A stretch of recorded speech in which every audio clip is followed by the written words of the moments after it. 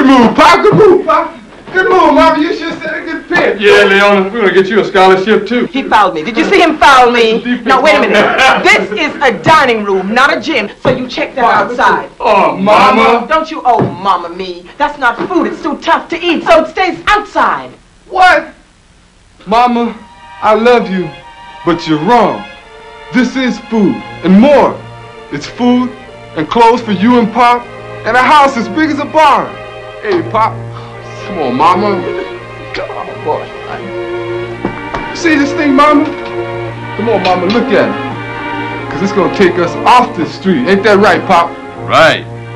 It's going to buy us a house where the kitchen is as big as this whole building on a street with trees and grass. And it's going to buy a freezer, Mama, bigger than me, filled with all kinds of food.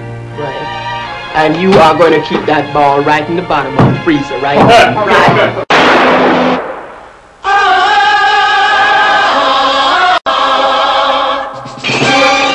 Mr. Coroner, we don't think this shooting was done maliciously.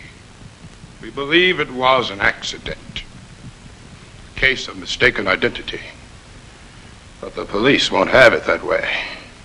I don't know why they're afraid of the truth. I wish you would stick to the facts.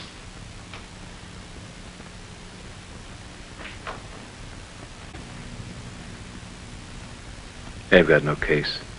Well, Wilford Robinson, please come forward. They got to him, too. Wilford Robinson? Wilford. Yes, Mama? You want to do what's right, and I want you to. So I want you to be a man. So you be a man right now. And from now on, no matter what happens, you'll be a man for the rest of your natural life. Wilford Robinson? Well, is he here or not?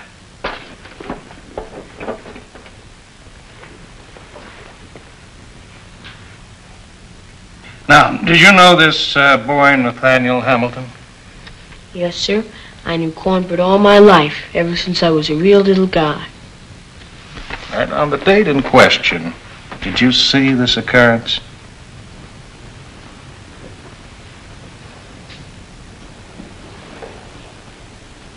Yes, sir. Where were you? In front of the store. Which store? Mr. Fred's store.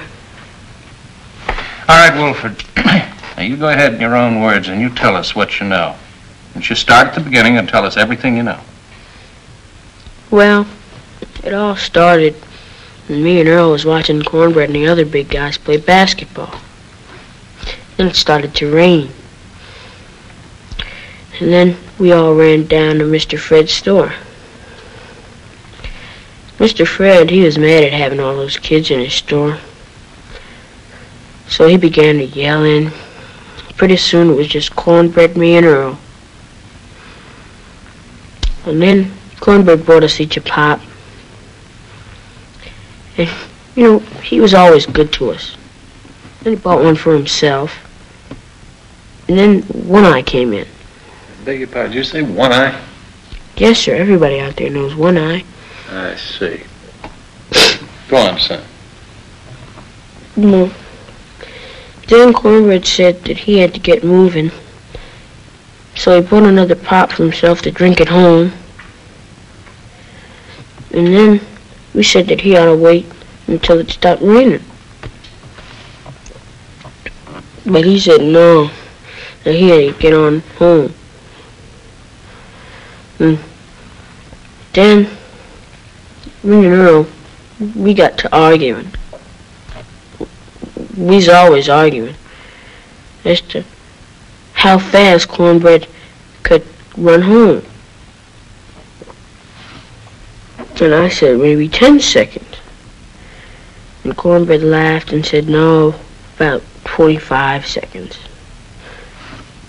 And then we made sort of a bet.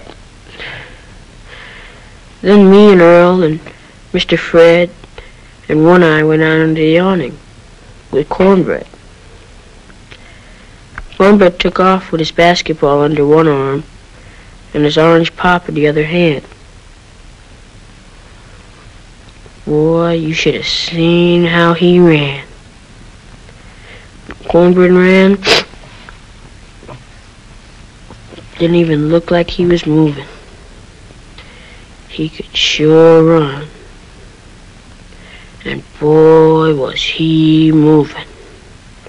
And then, you know, he gets to counting. While Cornbred's running, you know, and on 1, and at 2. And Cornbred's pumping away, and it's raining, and Cornbred's racing down the block. And then those 2 cops, they runs into the street. And it looks like they yelled something. But I couldn't tell what it was, 'cause there was that garbage truck grinding away. Anyhow, those 2 guys, they had out their guns, and they shoot. And they shoot Cornbred. Then he was dead.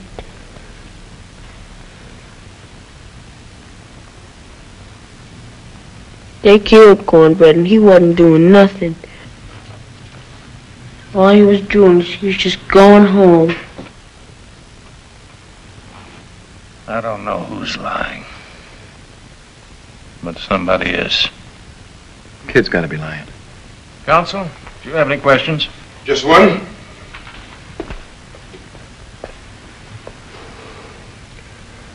Wilford. Hmm? Do you know anything about Cornbred belonging to a gang? No, sir. He didn't belong to no gang. Didn't have to. Besides, he was always playing basketball. Sometimes at night, when it was quiet, I could hear the bamming and bamming of that basketball right up against that backboard. And I knew it was Cornbred, 'cause it couldn't be nobody else. Yep, and that bam, bam, bam will put me right to sleep. No, sir, he didn't belong to no gangs. Not Cornbred. It took a lot of courage for you to come here this afternoon. I'm proud of you, son. Thank you.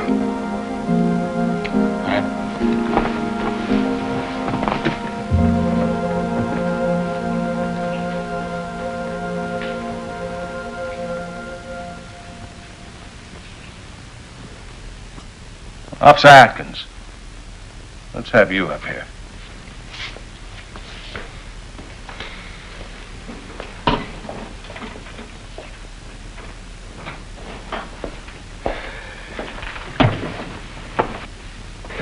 It's late and I don't want to waste any more time. Now, you heard the testimony of the investigating officer.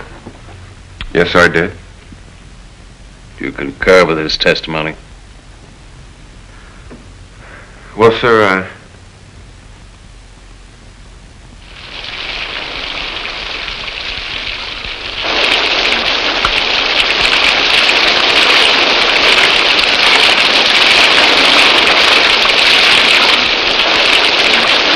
Officer, I'm waiting for an answer. Larry. Don't. Rotten bastards, won't they get it over with? You see, sir, what we wrote in that report is correct. We were pursuing the suspect, and we did utilize standard police procedures. Officer, you're trying my patience. There's no need to repeat to me what's already in the report. Yes, sir, I understand that. I have been listening to the testimony here today, especially the testimony of that little boy. And I have to say that I think he's telling the truth. Just a minute, Atkins. Officer, do you realize what you're saying? Yes, sir, I do. I realize that what I'm saying is that if that kid is telling the truth, and I think that he is, then God forgive us, because we must have shot the wrong man.